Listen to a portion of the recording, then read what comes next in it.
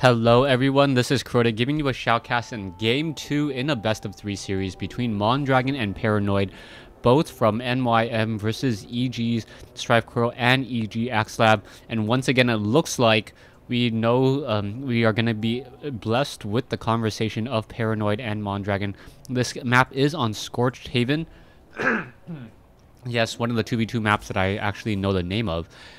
But yes, the 2v2 games have been pretty interesting so far. Mondragon and Paranoid choosing a double Zerg strategy, which opens up to a lot of very, very aggressive Zergling Baneling play. We'll see what's going to be happening here, as it looks like, yeah, StarCraft quickly using that 11/10 extractor trick, trying to train up as quickly as possible. Perhaps he'll go for an 11/10 pool, and then go into an Overlord.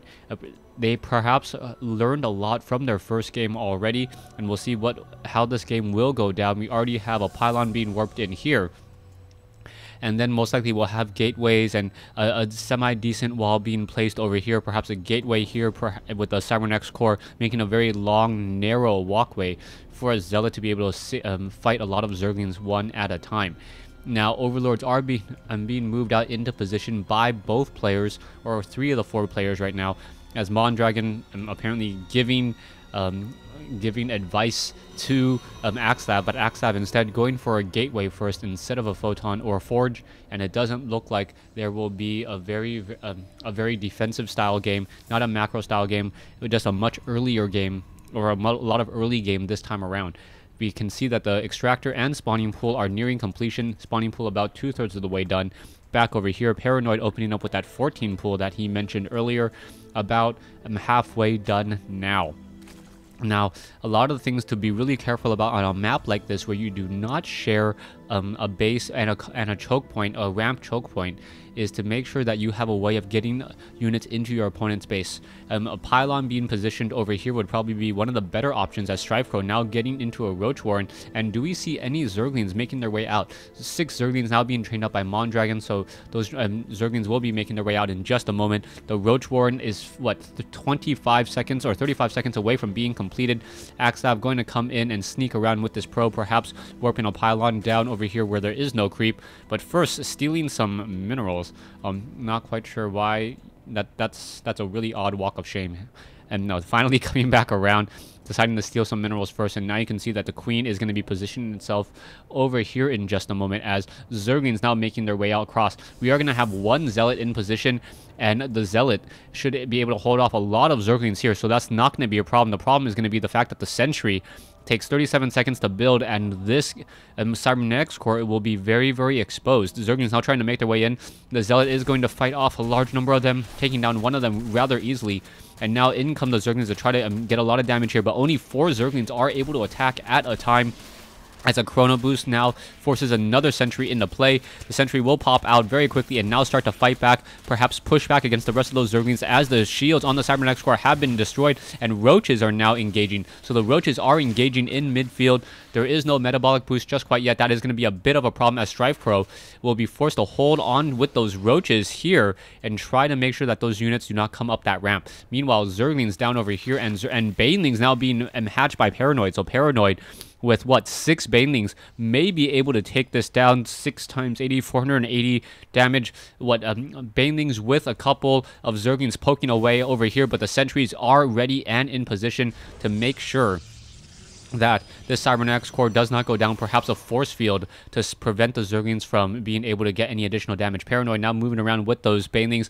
Banelings are not on a roll, no movement speed upgrades at all, as those Banelings are now trying to set up for a well-timed bust on this front door here. And oh, a nice force field preventing those units from being able to walk up that ramp. There's a lot of Sentries being added, and now Axlab needs to really hurry into a robotics bay and try to get those Colossus. Otherwise those Zerglings are just going to be able to rip through this gateway army, especially without any forges and without the level 1 weapons upgrade. Zerglings still wandering around, still more Banelings in the backfield, and you can see Roaches, double Roaches here.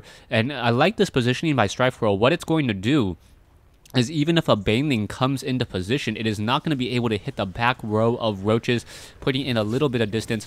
On top of that, as long as 2 of the 3 roaches attack the same target, then the Banelings will take some damage there. So what's going to be happening here, that is a large number of Banelings, 10 Banelings about to do this bust. There you go, and now busting through a couple of those roaches there, but that was not a good trade at all. But the Zerglings now able to come back in as well. A Queen and now coming in from behind. Mondragon losing one of those Overlords there, but the Zerglings, both sides trying to fight back, and Paranoid doing a good job getting some damage in there. Stalkers are now on the low ground. They need to engage. Why are they not engaging? They're now going to try to engage, trying to get in position. The Stalkers now making their way in, and he force fields his own army, and he's unable to get up to that high ground. That is a complete misplay.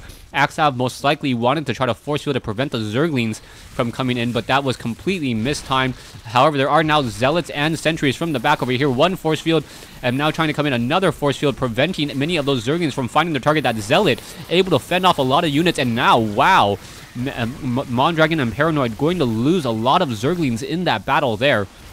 And the loss is now very high, but Stripecrow has lost a lot of his drones as well, and many of his roaches, as the Zerglings are now trying to swarm in and getting some damage as well. Probes coming off the mineral line, and now we're being forced to mine back over here as the Zerglings were able to do a complete run-by on Axlab. Axlab in trouble, going to lose his Nexus in just a matter of seconds.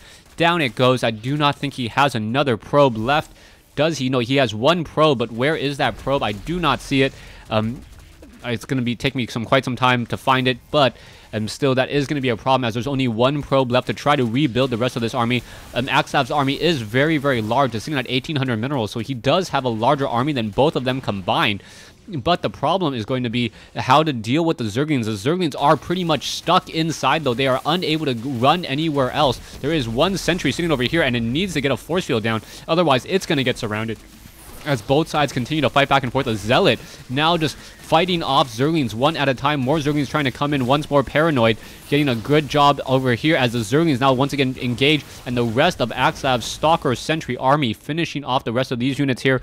Unit-wise, we still have that one probe that is hiding out perhaps over here. Yes, Axav being very, very careful to make sure that that one probe stays alive. Axav could very, very easily rebuild his Nexus and try to get back into this game. The shields are now being recovered.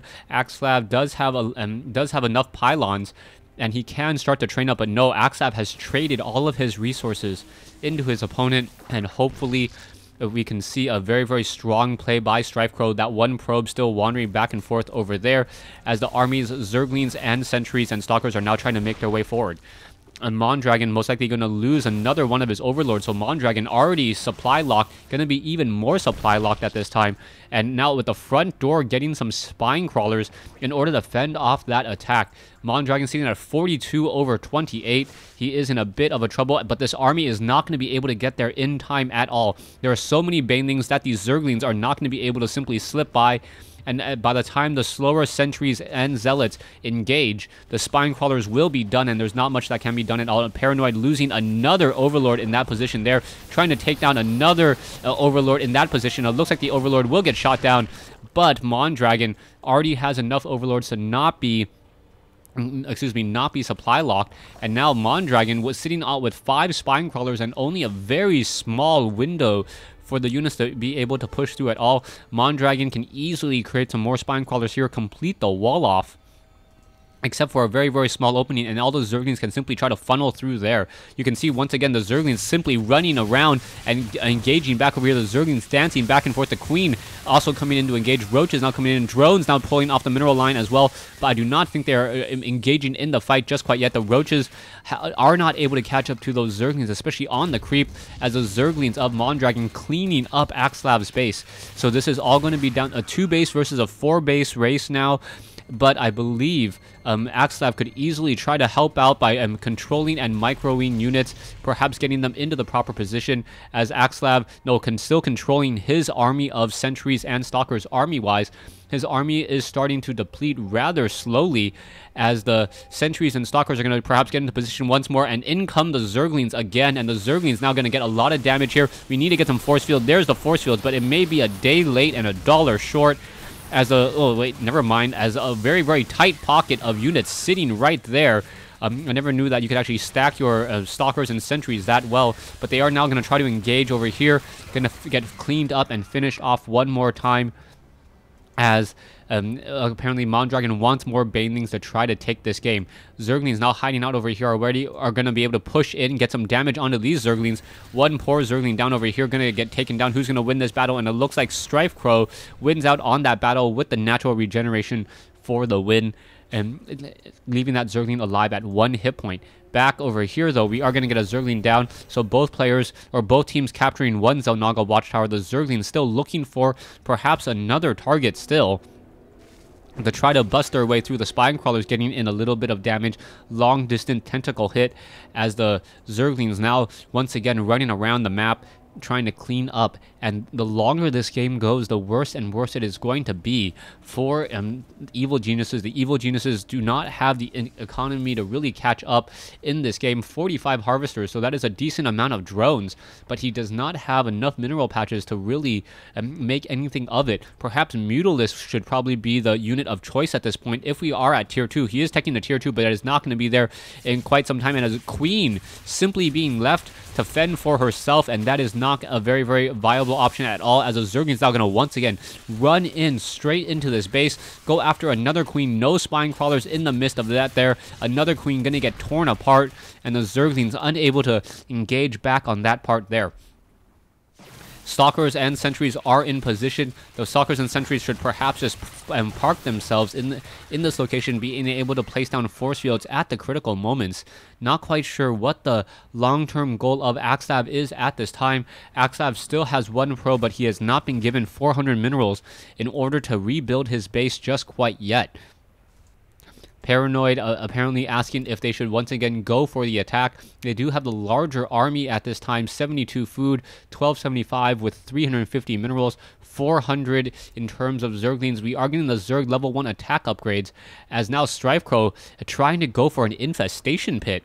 That is not the option that I would have liked to have seen, as I believe the Mutalisk would have been able to deal a lot more damage without taking any damage, especially as you need pathogen glands. And now we see the Spire coming in from Mondragon, so it is going to be Infestors as well. Roaches now pushing their way through. There is one Baneling hiding in the midst of that group of units and taking down a couple of Zerglings in that battle there. Roaches and Zerglings, both sides battling it out. Force fields preventing many of those sentries from getting surrounded or destroyed at all, but the Roaches now coming in to battle it out.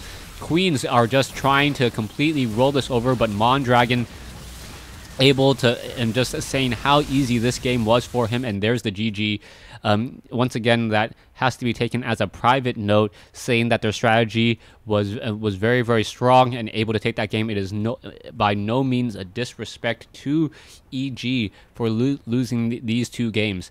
So Mondragon and Paranoid winning this matchup 2-0 in this best of 3 series. Don't click on the link. The link does not really do anything. It doesn't take you anywhere you want to go.